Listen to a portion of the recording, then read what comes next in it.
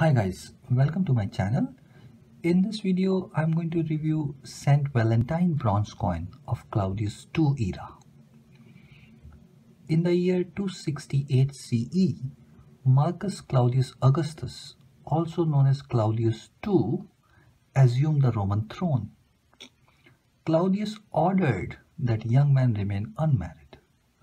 Claudius hoped that without distraction, young men would become soldiers. During this period, Saint Valentine opposed the emperor's order and performed secret marriages in the Christian community.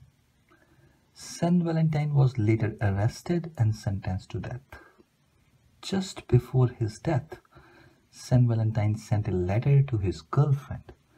In this letter, he signed, "From your Valentine." On February 14th, Saint Valentine was beheaded outside the Flaminian Gate.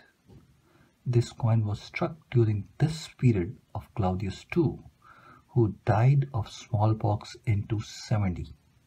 Claudius II is also known as the man who killed Saint Valentine. Now let's check this coin. On this side of the coin, there's a bust of the emperor with his name. So this is Claudius II and his name here in the Latin, right here. On the reverse side,